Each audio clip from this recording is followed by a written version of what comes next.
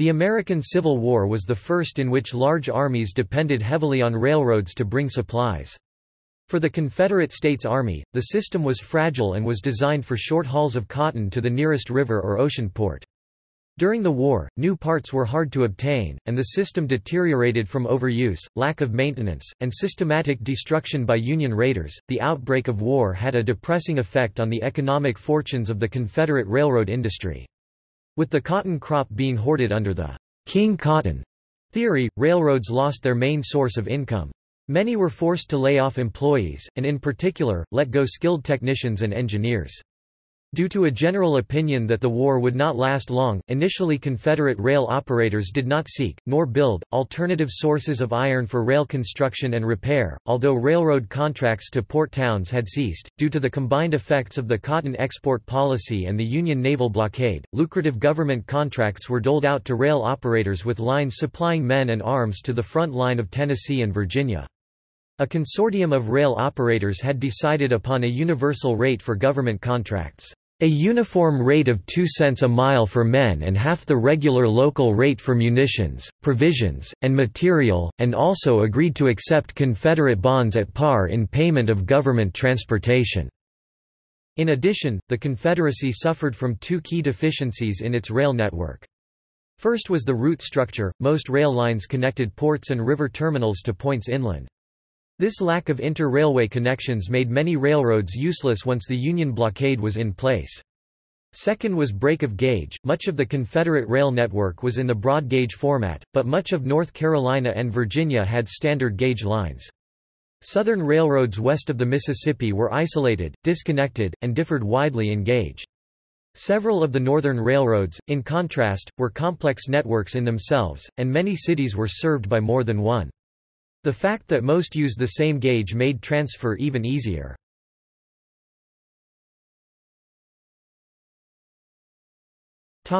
History.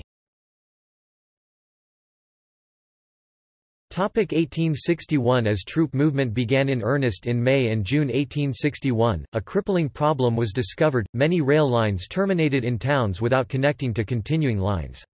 Instead, cargo would have to be unloaded, driven across town, and then reloaded. Soldiers and other passengers would often have to stay overnight to catch a continuing train the next day. When the Confederate government attempted to rectify this problem, they ran into local opposition.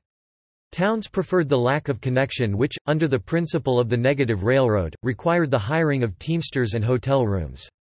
Railroad operators, while not opposed to connecting lines, were opposed to the possibility of sharing rolling stock with rival companies. Confederate raids on the Union's most relevant railroad company, the B&O, devastated tracks and rolling stock. The line quit running. However, the North had enough industrial resources to restore operations. 1862. As 1862 opened, the Confederacy built a 5.5 miles (8.9 kilometers) spur off the Orange and Alexandria Railroad at Manassas Junction towards Centerville, Virginia, known as the Centerville Military Railroad. It served to supply the Confederate defenses on the Centerville Plateau along the north side of the Bull Run feed into the Occoquan River. As the war waged on, attempts were made by railroad operators to acquire railroad supplies abroad, necessitated by the Confederacy's small industrial base. The problem of supplies had become increasingly acute, especially with respect to the already small supply of engines and cars. Stressed by overuse, lacking material to make repairs, and the conscription of men who could make them, rail operators were predicting a breaking point as early as 1862. While railroad operators attempted, throughout the war, to get assistance from the Confederate Congress, the response was either indifferent or hostile.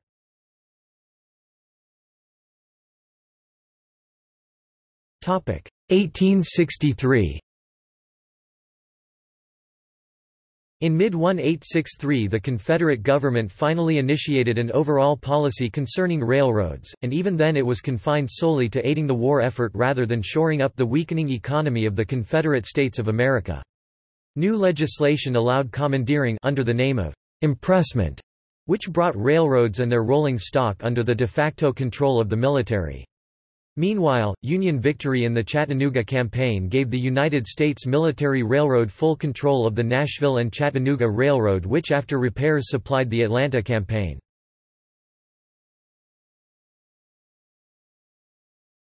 Topic: 1864.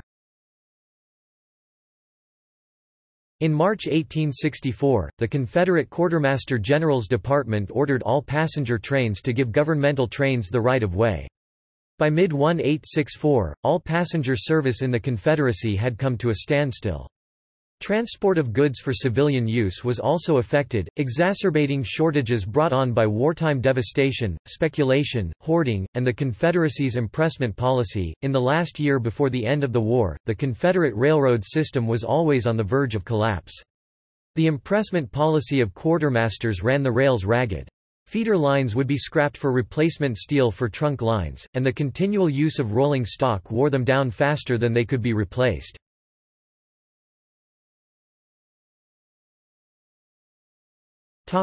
Union use. As the Union armies pushed further into Confederate territory, they came into possession of former Confederate railway lines, or what was left of them. Confederate troops generally applied a scorched earth policy towards railroads when they were in retreat.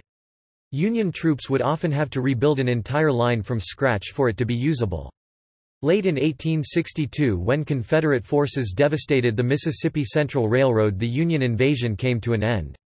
Grant later resumed the attack, pursuing the Vicksburg campaign along the river where steamboats could bring supplies. Sherman's march to the sea in late 1864 reversed the roles, the Union Army destroying the main line of the Georgia Railroad and others. Due to the vagaries of the war, some lines would be rebuilt 6 or 7 times by differing sides, especially in states like Virginia, where fighting was most intense.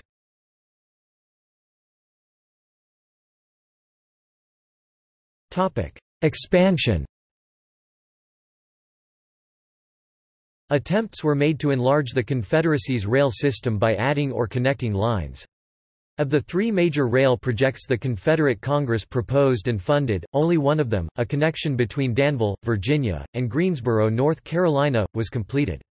Ironically, although the Confederate Constitution forbade internal improvements to aid commerce, nothing within it said anything about improvements to aid wartime defense.